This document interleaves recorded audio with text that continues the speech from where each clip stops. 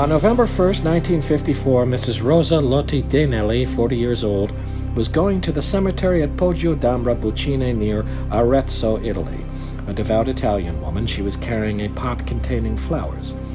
As she walked past an open grassy space, she saw a vertical torpedo-shaped machine with pointed edges. The craft looked metallic. It did not resemble anything the witness had seen before. From behind the object, two beings appeared.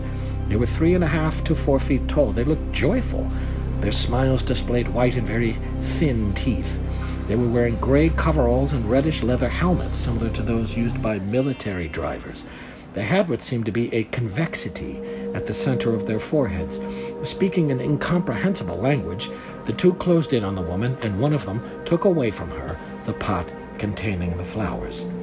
Mrs. Lotti Denelli now tried to get her property back, but the two beings ignored her and returned to their craft. A story like this would be amazing and nothing more if it were not for one fact known to students of folklore. A constant feature of one class of legends involving supernatural creatures is that the beings come to our world to steal our products, our animals, and even human beings. Have you read any of that Jacques Vallee guy? Have you read that, like, Passport to Magonia and stuff? I have. I mean, I've not read it. I've looked through it. I have it on my iPad. You know what I mean? Because he has all that, like, fairies and aliens and all that stuff. Yeah. Also, John Keel also was sort of in that direction. Yeah, all that stuff is... Who I really like. I love that book, Mothman. You told me to read that. Such a great book. But again, it's all that stuff where it's kind of all the same thing, and it's like fairies and all that stuff. But except the little people are actually real, whereas that other stuff is bullshit. So yeah, I suppose. We met that woman in Ireland, remember? Fairy. I was thinking about her because she said she saw fairies, right? Exactly. I know. I vaguely remember her talking about it.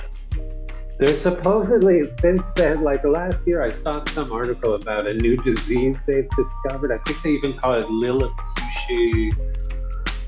I don't know, Lilliputiana or something.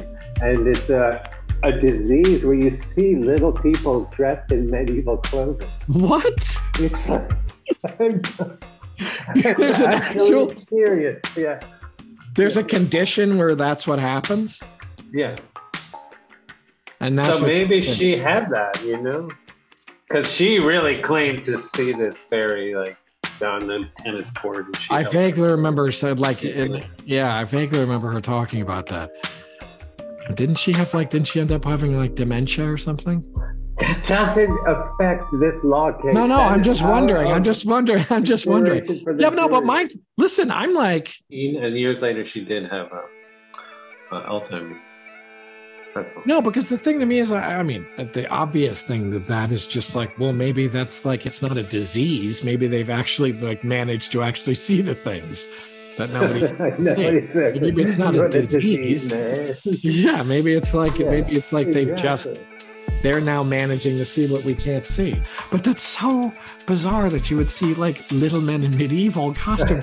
Why medieval? That's like DMT or something. Yeah, but why well, it's like the fucking isolation tank. Because the weirdest thing in the isolation tank with me was all the fucking time, I would see... Wait, slow down. You have to, like, you used to go into... I want to start doing it again. I used to go into a sensory deprivation tank. You know, it's a flotation tank. And you float in it, all your senses are cut off, you can't feel anything, and so your brain does all these brain chemicals and stuff. So you get weird light effects, and they say it's the same effects as a lot of DMT and ayahuasca, and probably not anywhere near as intense as those things, but it's the same. Yeah.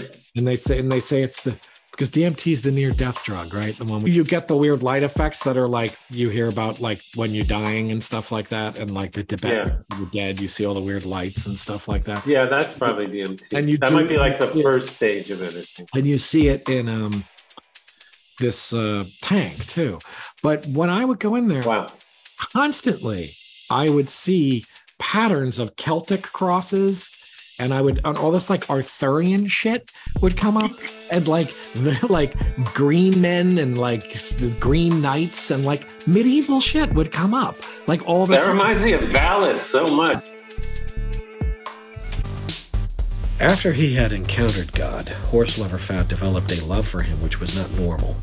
It is not what is usually meant in saying that someone loves God. With Fat, it was an actual hunger. And stranger still, he explained to us that God had injured him, and he still yearned for him, like a drunk yearns for booze. God, he told us, had fired a beam of pink light directly at him, at his head, his eyes. Fat had been temporarily blinded, and his head had ached for days. It was easy, he said, to describe the beam of pink light. It's exactly what you get as a phosphine afterimage when a flashbulb has gone off in your face. Yeah, well, that's like Roman, isn't it? Or is it like medieval? Yeah, but they're just that way. He sees when the beam hits his head, he sees like every kind of art form, like shit, abstract expressionism. He sees like, well, that's true, things that we haven't thought of yet. That's what happens in there, because some of the stuff is very like, you also see stuff that looks like completely crazy ass, like abstract shit like that too. Yeah. But the weird thing was the consistent thing often with me of like the medieval shit and the like kind of like weird, like really weird. Like why? Like the whole thing about like the Holy Grail. I had this crazy, like super crazy, and a whole thing about the Green Knight in there, and like a whole like Green Man thing, like the kind of medieval. Yeah, of course. Yeah, and like crazy shit like that. And I was always like, why am I seeing this stuff? And like Holy Grail stuff and everything. It was just like. No, I'm serious. And maybe you're on a great quest. I don't know. And sometimes I would think like, is that like because of like my father and stuff like that? And like, is my head just full of that shit and like it's getting released because of like, you know what I mean? Like my dad like studied all that shit. And so I'm like, is that what it is?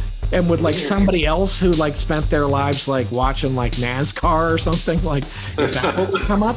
Or is that what it is? Or is it like hitting some weird like, or would everyone see Celtic Cross? Yeah, would everybody see like, but it's insane to me that people see people in medieval, specifically medieval clothing. It's really funny. Like what the fuck? I think so, yeah. And I mean even Gulliver's Travels, I think they're like medieval dress, I think. But I guess like this Jacques Vallee guy would be like, well, back in, the 18th century, if someone saw some weird creature, they would think their shiny suit looked like some kind of fairy suit.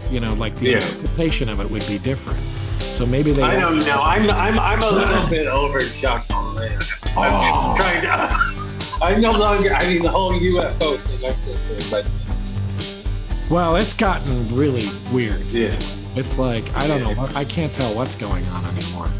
It's gotten super. Yeah. Who the hell knows what's going on? But it's weird because then, like, the director of national intelligence, like, she said like a few months ago, and now that's just gone. Now we're just going to pretend that just never happened.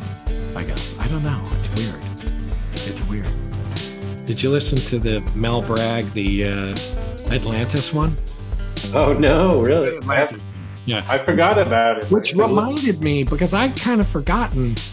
This one woman was talking about it, and I'd forgotten that Atlantis is actually, like in the story told in the whichever dialogue that is, Atlantis is the bad guys, kind of. They're like, and they're. Oh really? I forgot that. And they. Oh yeah, they were punished. Bad. And it's like in contrast to Athens, like ancient classical Athens is like what was so great.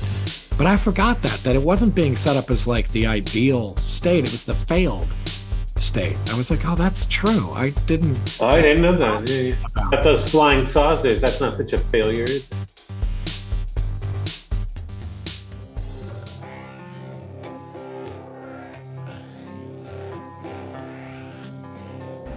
I had been at work but a few moments when I heard small voices near me, and presently the little ones, as I soon found they called themselves, came creeping up from among the tiny trees that, like brushwood, filled the spaces between the big ones.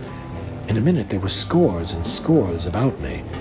I made signs that the giants had but just left me, and were not far off, but they laughed, and laughed like a multitude of sheep-bells.